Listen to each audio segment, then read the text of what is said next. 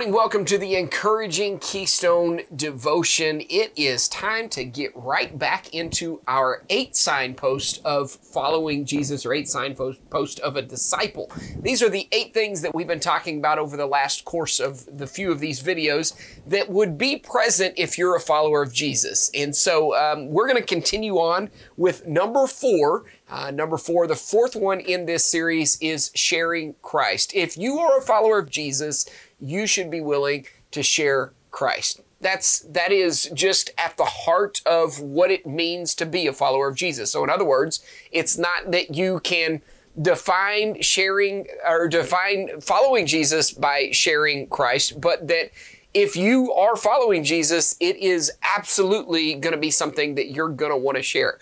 You've been to good restaurants and you've wanted to share about that restaurant. You've experienced great products and you've wanted to share about that. You're passionate about those things. But let me ask you a question today, at some point in your day, maybe it's at the checkout, maybe it's at I don't know, the water cooler at work. I know that's not a real thing, but you get the idea. Somewhere in some place at work or at school or whatever it may be, if you're really living the way that you're supposed to, someone is going to possibly say to you, you know, there's something different about you, and I'm curious about that. How would you answer them in that moment? Many of us would be caught back, and we would be kind of off balance. And I don't know that we've thought through that question. And maybe the reason that we don't get that question is, first of all, maybe because our lives aren't really that appealing to anybody else to notice anything. But another one may be that we didn't get those opportunities because we're not really prepared for those opportunities. And those are pretty tender moments. So don't you want to be ready for that? I am going to read to you from 1 Peter chapter 3 in verse 15. It says, "But in your hearts honor Christ the Lord as holy, always being prepared to make a defense to anyone who asks you for a reason for the hope that is in you, yet do it with gentleness and respect."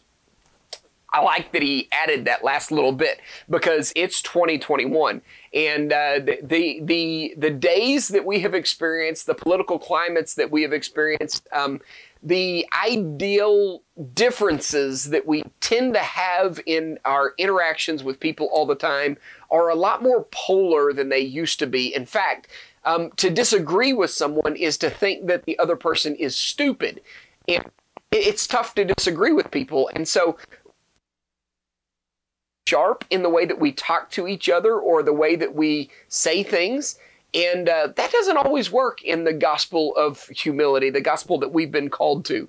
So I want to challenge you today. I want to challenge you with starting your day right now with, if I get that opportunity, God, here's what I'm going to say.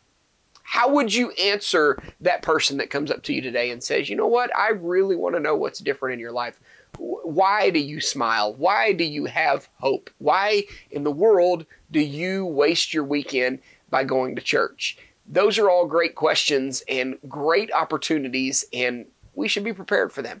So I'm going to pray for you today. I'm going to pray that God gives you the opportunity to be able to accomplish the things that are really, really important in following Him. And one of those signposts is you're a person that shares Christ. So let's pray together. God, open doors for us, please, today.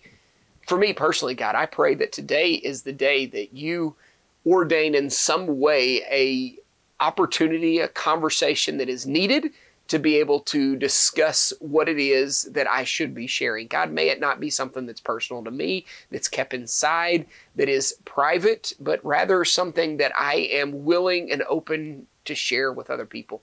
So God, make conversations in the direction that allows me to share. Help me to look with eyes like you look for opportunities to share. And then when it's all done, we'll give you the glory and the praise. We love you. It's your name we pray. Amen.